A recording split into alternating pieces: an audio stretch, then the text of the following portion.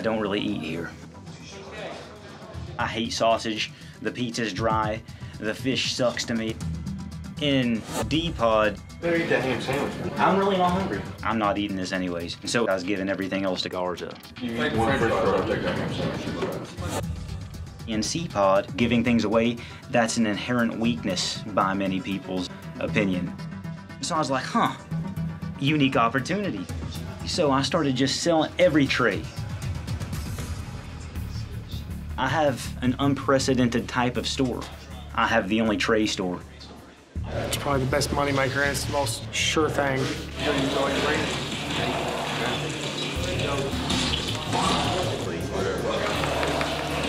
Man, I hear that chili ramen's pretty good. Chili ramen noodle soup? Yeah, like that, with the topping on like a bunch of shit. Yeah, sandwich or something. Remember I had the chicken, broccoli, something soup, some shit? Yeah. You said now it's chickeny. Yeah.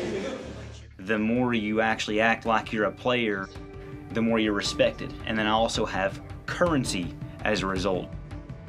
Ron's putting himself in a very dangerous place right now. If somebody owes him a debt and he doesn't collect on that debt, all the other inmates in that section are going to look at him as weak and he's going to become a target.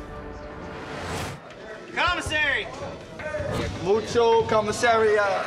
Is there any way that I can get like some type of a ramen box or something? Just every time I order something, I get like, 8 things, and I've always got everything sitting on the floor, so I'm just trying to figure out a way to... Okay, what's your last name again? Ryan.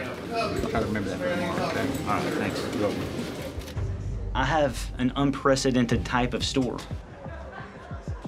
It's a way to get inside and gain information for this program.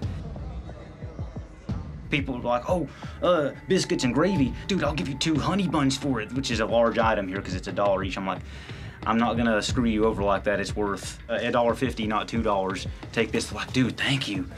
It means a lot to these people to like have somebody not trying to scheme them at all times. So today's lunch ready?